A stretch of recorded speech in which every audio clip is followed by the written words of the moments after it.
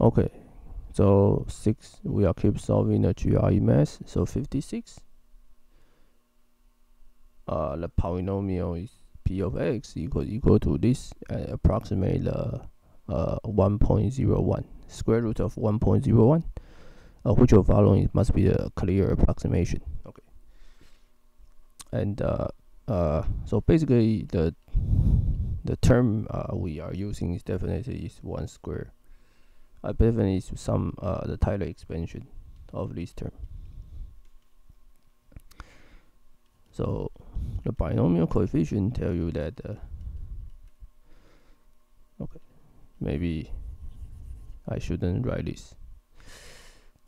I should write I should write square root of x and expand it into x plus minus 1 plus x, and so it's 1 plus x minus 1, and I demand this s minus 1 is somehow smaller, very small. So basically I have, so this is a Taylor expansion. And now since we want to know the error, so we need to know the third term.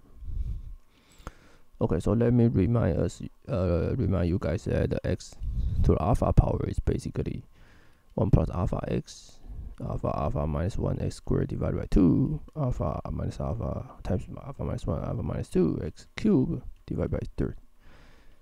So we need arrow turn, so the arrow turn is here. So it's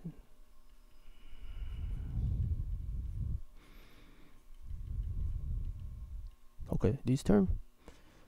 So this term is 3 over 8 divided by 6, and then minus 1's cube. So it's 1 over 16 x minus 1 to the cube. And this is arrow term. So x is 1.01. So the arrow term is 1 over 16 0.01's cube.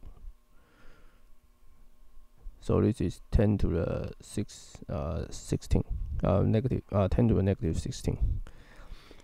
So it means that suppose you use the third term approximation to approximate this 0.01, then this square root basically okay. So that means if I use the third term approximation, then I will write 1.0 to be the first 3 terms plus this term. Okay, and so this minus the second term, the third term, the second order approximation will give the arrow basically here, this. Okay, so the answer is the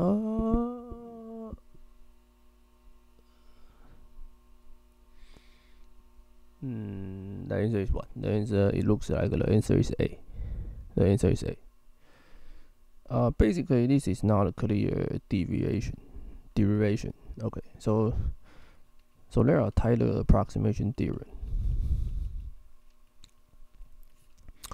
Says that the arrow term, if you use the f of x and the Taylor expansion to the nth order, the arrow term must more than n plus 1 order. So the arrow must be smaller than the second order. If your approximation x falls into the closed interval AB, then basically you can use so you use the A to be the expansion. So basically this x minus a term will be bounded by this b minus a to the n plus 1 n b minus a to the n plus 1 power, and this term is derivative, is the n's derivative, the maximum n's derivative inside here. So basically this is the formula that we usually use to estimate the bound of Taylor expansion. So basically, we need to find the n's powers, the n plus 1 derivatives maximum, and the times the interval powers, the length of interval powers divided by n plus 1 factorial. So the answer is A. I mean, if you see, if you use this formula, then you will leave the same term for me for us. But the problem is, the error is positive or negative, right? Because this formula usually only tell you the absolute value of the error. It does not tell you that the error is positive, right, or negative.